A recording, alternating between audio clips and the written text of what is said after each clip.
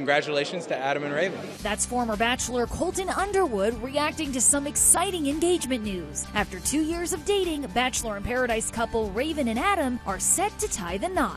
Adam and Raven actually came to the date with Tia and I in Paradise, and you could tell those two loved each other and had an appreciation for each other, so I'm very, very excited for them. From one happy Bachelor couple to a Bachelorette looking for love, Colton weighed in on Hannah B. Cass and I were just with Hannah last night.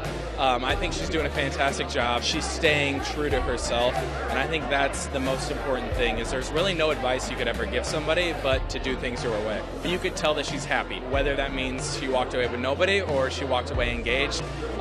She did things and she made the decision that was best for her. As for Colton's love life, he's happily dating Cassie Randolph, who won his season of The Bachelor. Her schooling's really important to her, so I'm there to support her right now. Through her schooling, she has 2 more years left on her speech pathology degree, so she has that going on, and we're sort of just taking things in stride right now. We're going to relax a little bit, enjoy the summer, and really just be in each other's company. We have some summer travel where we're going to hit a Vegas trip, and then we're going back to Thailand in the fall, so it's going to be fun. Speaking of fun, Colton is open to the idea of doing Dancing with the Stars, but only under one condition. I think with my schedule right now, I don't know if it's in my deck of cards. If I was with Cass, I would consider it, if Cassie can do it with me. But I think it would be something that would be such a cool experience for Cassie to do.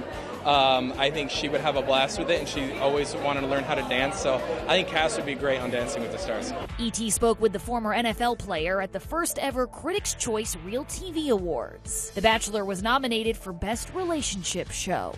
I think it's awesome just to see the show up for a nomination, because I know how many people it takes to do a show to that caliber, and to see everybody from the camera operators to the audio guys to the producers sacrifice so much for human beings to find love, like it's really cool and it's really special.